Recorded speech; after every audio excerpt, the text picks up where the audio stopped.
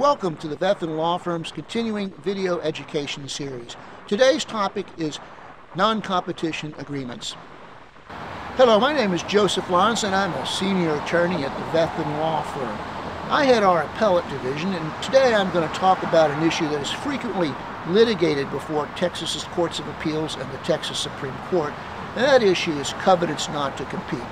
Covenants not to compete are enforceable in Texas if they meet certain requirements. And I like to boil down those requirements to 4 touchstones, summarized as contract, consideration, protectable interest, and reasonable restrictions. So what does that mean? Well, let me start with contracts. In order to enforce an employee's promise not to compete, that promise has to be part of an existing contract or ancillary, meaning related to an existing contract. It is common to have written employment contracts in Texas, and often non-competes are written right into those written agreements, but not always. Sometimes the non-compete is contained in a separate agreement. As long as that agreement is related to the employment contract, it will be enforceable, at least as that requirement.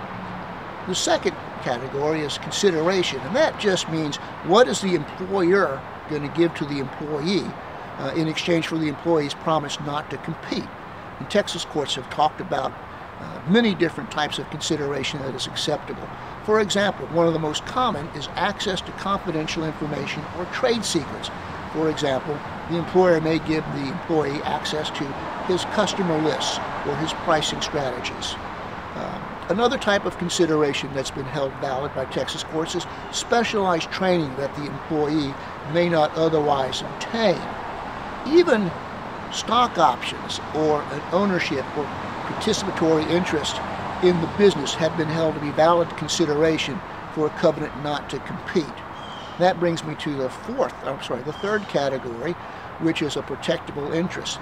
That employee's promise not to compete and the consideration given to him has to be related or directed at some protectable interest.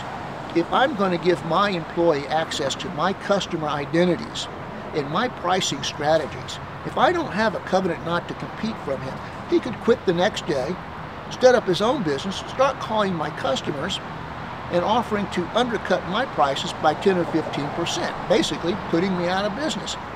A covenant not to compete in that instance, or the promise of the employee not to compete, is directed at protecting that interest, which I gave him access to when I gave him access to that confidential information. That brings me to the final point, and that is reasonable restrictions, and this is always a big one. Restrictions that are placed on the employee's promise not to compete have to be reasonable as to how long the non-compete will last, what geographic region the non-compete will apply to, and what exactly the employee is prohibited from doing.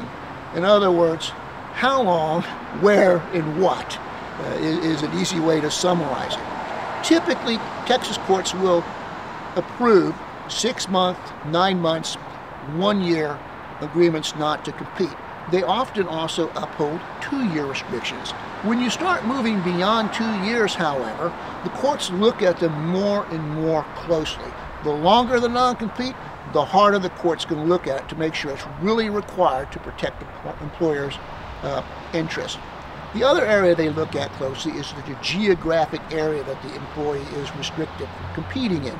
For example, if my salesman sells in Harris County and the adjacent counties, a restriction on competing in those counties is going to be held reasonable.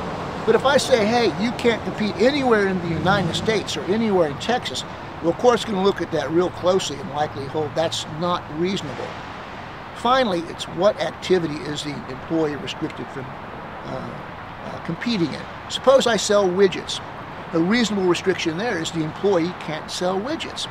Well, what if I sell widgets and whatchamacallits, but all the employee does is sell widgets?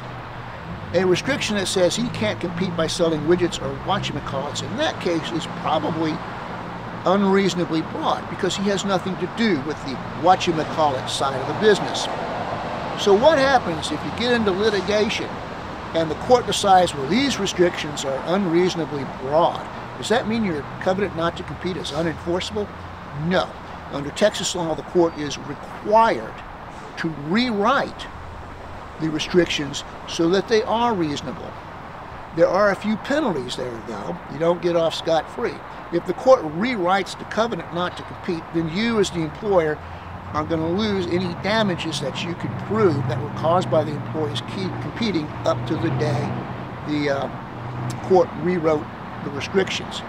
So what is the lesson learned from that? The lesson learned is don't be greedy. Keep your restrictions reasonable. All too often employers make their restrictions a little broader than they need to be, and the court ends up rewriting them, and the employer loses money as a result. Thank you for taking this time to listen to me. I hope that this was helpful. Thank you for your time today, and remember, at the Vethin Law Firm, your problem is our business.